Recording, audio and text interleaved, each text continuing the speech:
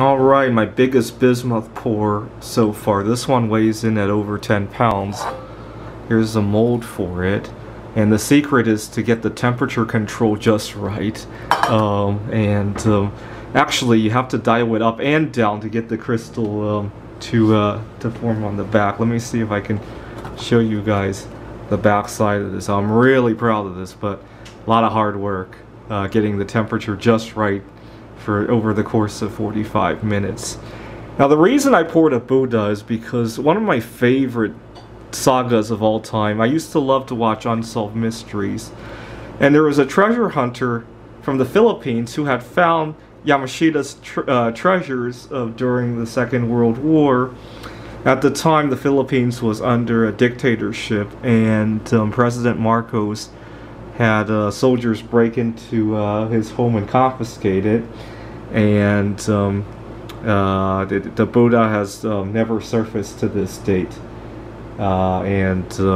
Obviously not long after that, he was deposed, right? You can think of them as having a January 6th kind of event.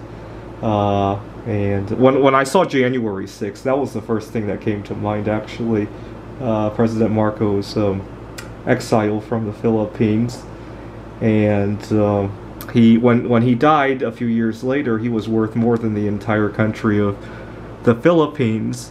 Now I can see history kind of repeating itself, right? When bismuth becomes important for nuclear warfare, I can see Hillary Clinton breaking in and taking all my bismuth and selling it to Russia, who will then use it to make nuclear weapons, or maybe to make polonium-210 to assassinate our American leaders, right? I was a little bit surprised that the Russians also call it polonium. I would think they would have a different name for it, but it just goes to show that in science, right, chemistry and space travel, we get along very well, right? It's only here on Earth that we get into all sorts of conflict, right?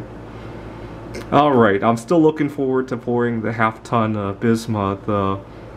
I wouldn't be surprised if, see, when Marcos confiscated the Buddha, he replaced it with a fake one and returned it to the treasure hunter. I wouldn't be surprised if that fake one were made of bismuth, because it's very easy to pour, and although getting that much bismuth in a short amount of time might be the tricky part, right? I do hope to pour one out of bismuth, and maybe copper as well.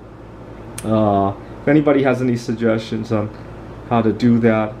I already have all the copper I need to do the copper one. Bismuth I might have to source a little bit more, right? Alright, thanks for watching.